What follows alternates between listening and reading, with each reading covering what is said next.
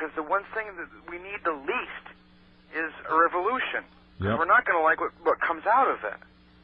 It may not turn out the way we want it to turn out. It may turn just the opposite. Revolution, you never know what the outcome of a revolution will be. Yeah.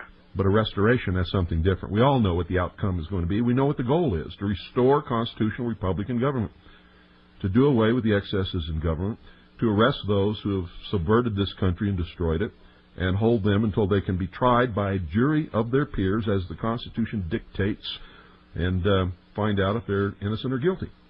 I agree. I mean, And if they're guilty, hang them. Lenin said that socialism was brought about through revolution.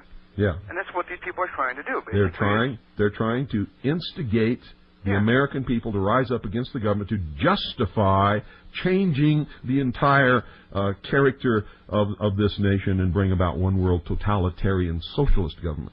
Yeah. That's what they're doing.